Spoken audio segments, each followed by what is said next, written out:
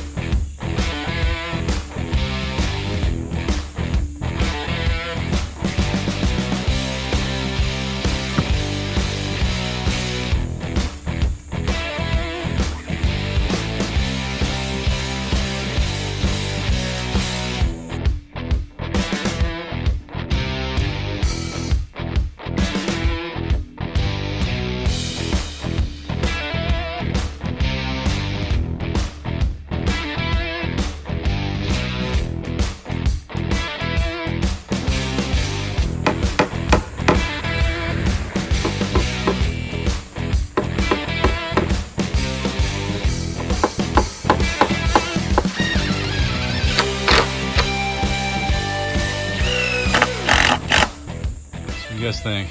I was gonna use field fence that we've got left over from the chicken coop, or the chicken run, whatever you want to call it, but I think these cattle panels look a lot better. They're far more sturdy. And if you get them in 16-foot lengths, I've cut all of mine down to 8 because they're easier to move in the pickup. And I just cut them down at Atwoods. When I buy them, I just sit out in the parking lot. They know I do it. I just sit out in the parking lot and do it. Take my little DeWalt grinder just out of frame there.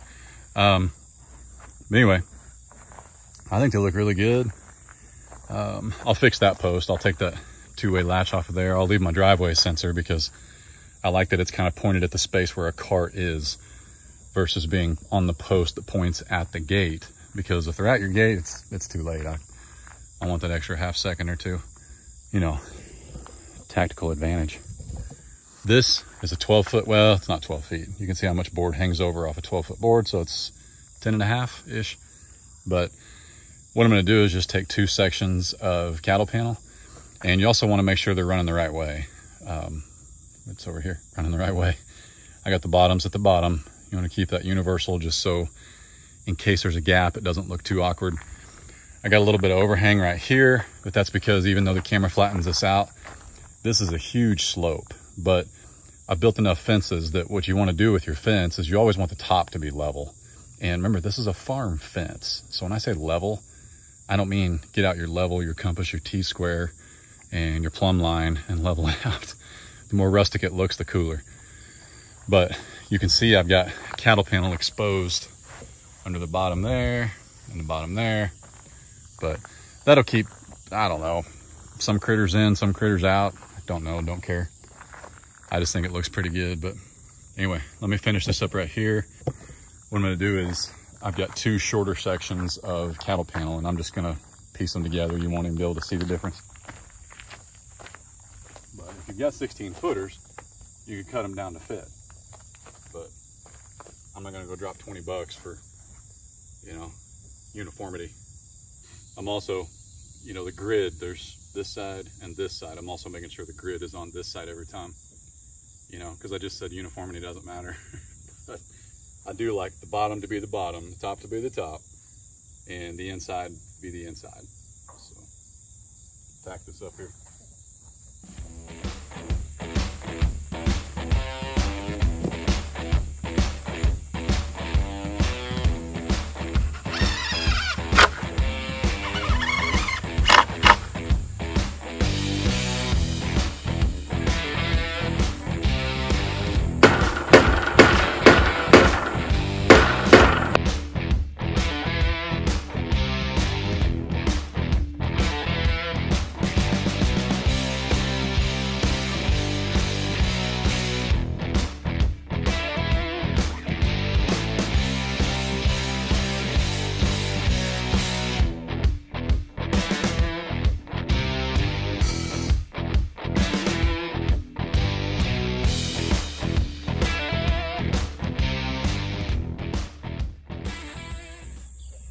Yes, the humidity is legit. The temperature's down, humidity legit.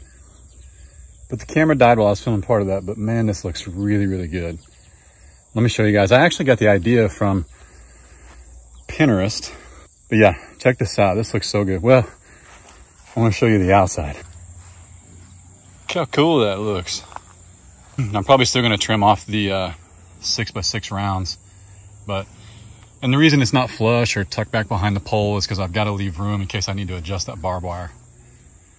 But I may trim these off. I may not. If I do, I'll probably do something kind of sloping into the drive. I think that'd look really pretty. Pardon the mess there. Still got some scraps. Yep, there she is. And this is a 12-foot run.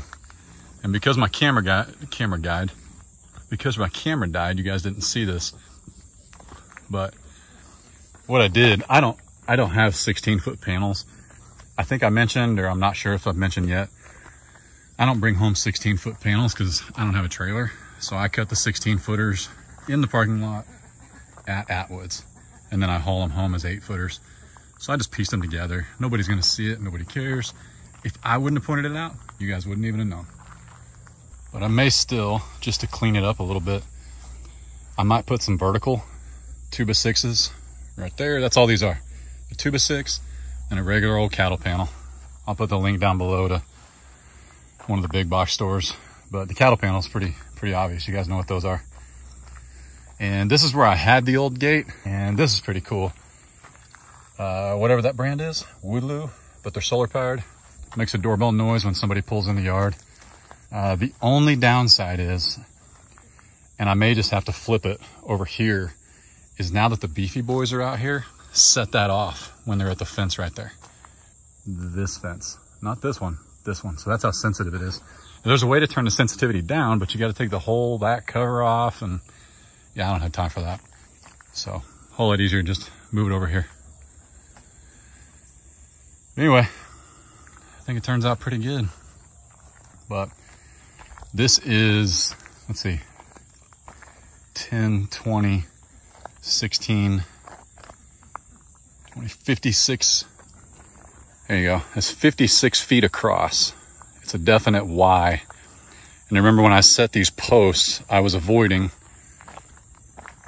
it's right here behind the trash cans. I was avoiding that AT&T pylon, or what do you call those things? Pylon? Pedestal. There you go. Pylon's football. I was avoiding that and the cable. And then I set my fence just inside that tree, just enough to run the riding lawnmower between that gap so it was easy to mow. So from here to here is 56. From here to here is 36. From here to here is 16. And so on. 56, 36, 16. And I've got a little over 40 feet to pull in with a trailer behind me. So that's 17 feet on a truck length, plus however long the trailer is that you're hauling. And I've been working with my friends at Tarter and Atwoods, and I've got something special coming for this gate, as well as, oh, I think actually USPS just showed up. Hang on. So now I can do a push to open or a pull to open as well. Anyway, they sent me a sweet double-sided gate hinge, and that's actually going to go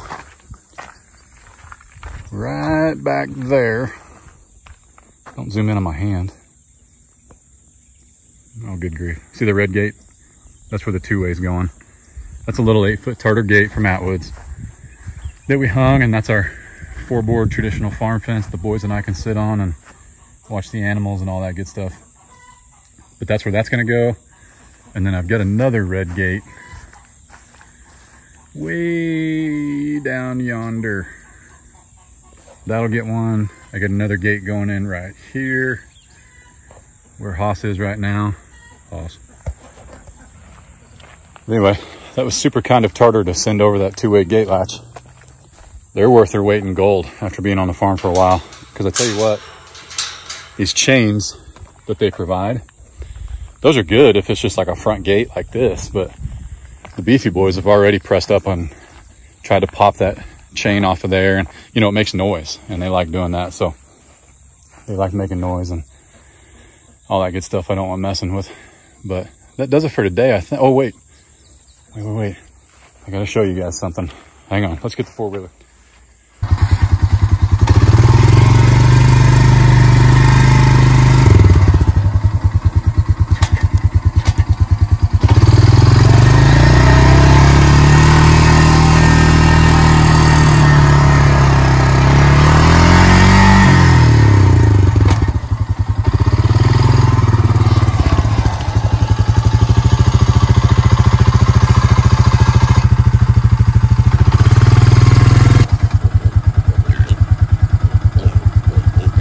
Two little, three little. Where are they at?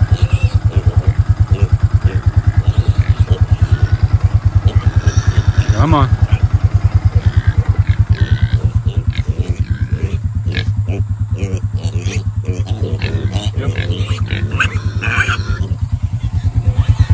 Still got them, all 4. The reason they're in that little thing, whew, back up. The reason they're in that little pen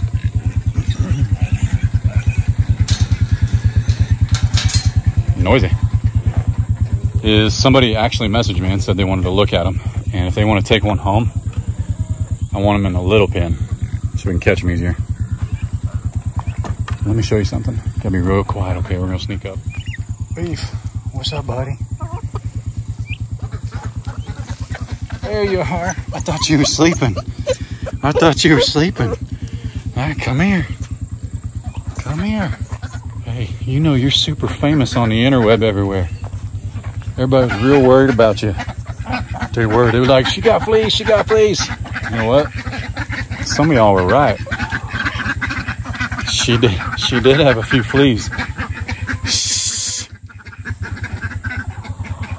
Goodness. You put up with that? You're the boss here, you know. You can tell them to shh. Anyway, here, let's show them. All right. See that right back there? It's a doghouse with an $80 bed in it. No, wait. Ooh, see a spider web? That was kind of scary. Whoop, there.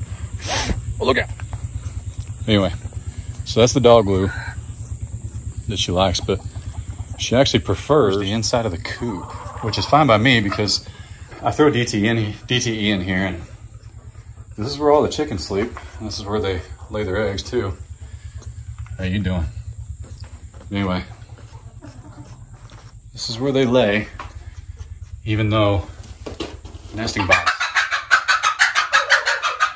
You can get mad all you want there. Use the box.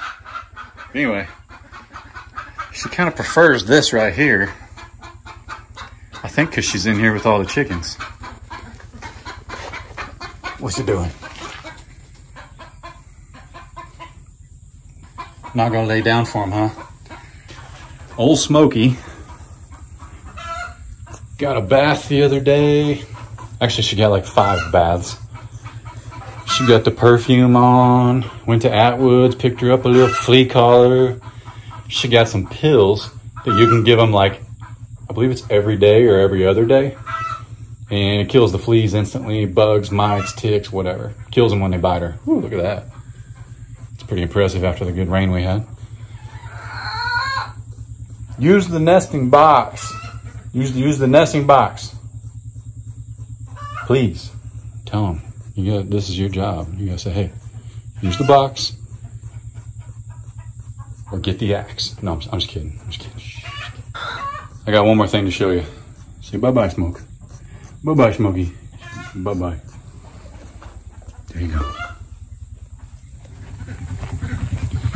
Now, I know some of y'all are still gonna be all, I can't believe you leave that little dog outside all by itself. But listen, I work from home. I'm home 24/7. Case is always here. He's homeschooled. That dog is not alone. The dog is only alone when its eyes are closed, and it prefers it.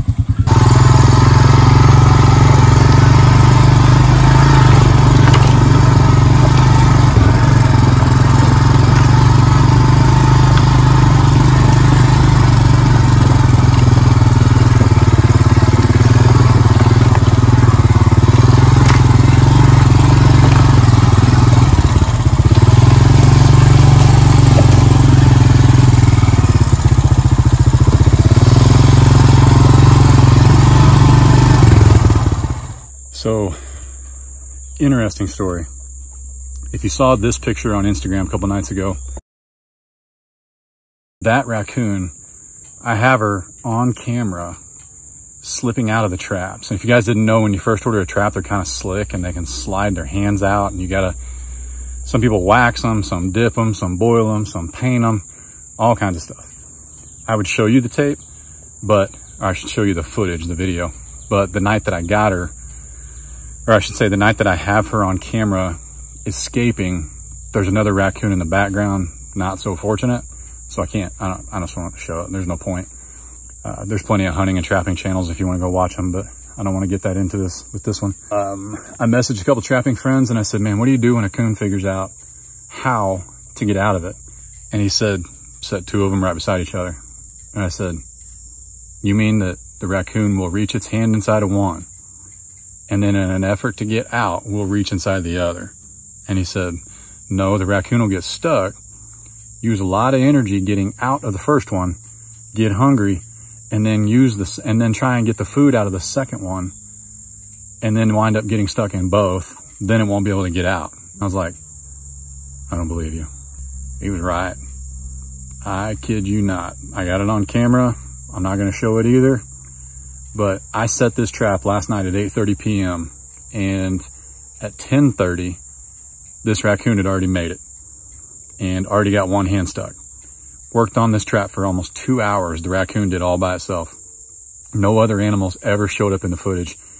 And then at 12:30, 1 o'clock in the morning, I guess it got hungry enough and it stuck its other hand in the other trap. And that was it. Yep. That's that. She gone.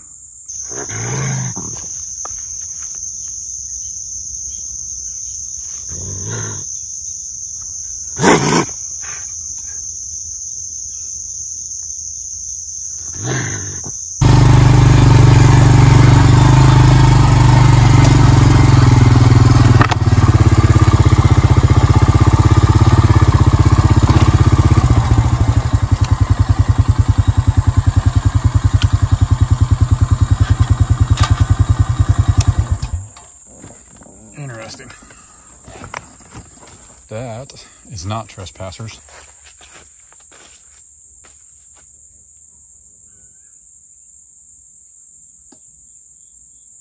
So I don't have my tripod with me, so just bear with me on the angle. But one thing I have learned is check your fence lines, number one. But also, before you start tugging and pulling branches off, make sure there's nothing up top that could also come down on top of you, which there is. This one right here, I'm not sure if that's in frame, but that's just hanging there. That's waiting. So.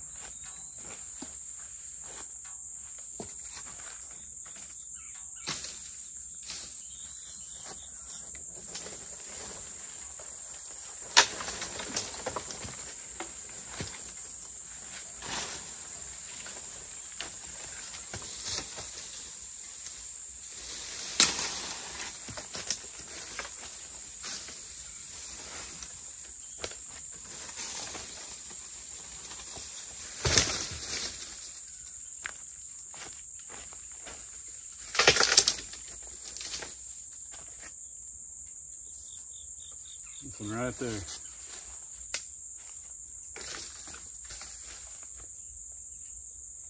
And when something's on your fence, but you've got a, oh, what was that show on the History Channel? Great American Loggers? I don't think that's it. Anyway, they used to call these widow makers.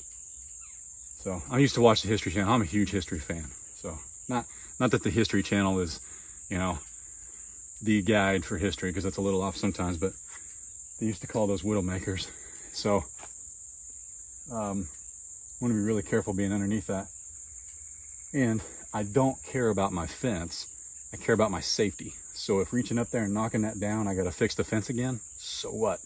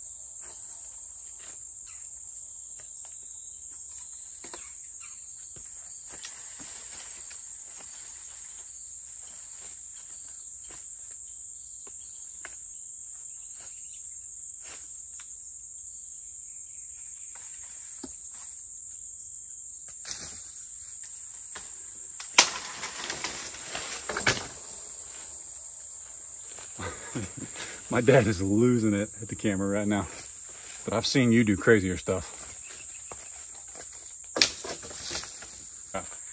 We're gonna leave that for now. It's off the fence. I can tighten this up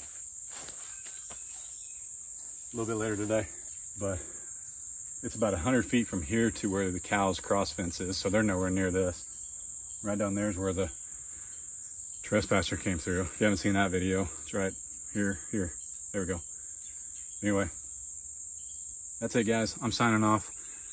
I'm gonna go get my pole saw, probably do a little bit of work, and I may even do a pole saw update video because that one's really gained some traction lately. So I'll post it right here. No, it's over here. And then I'll do an update video at some point. So anyway, y'all be good. Thanks for watching. Deuces.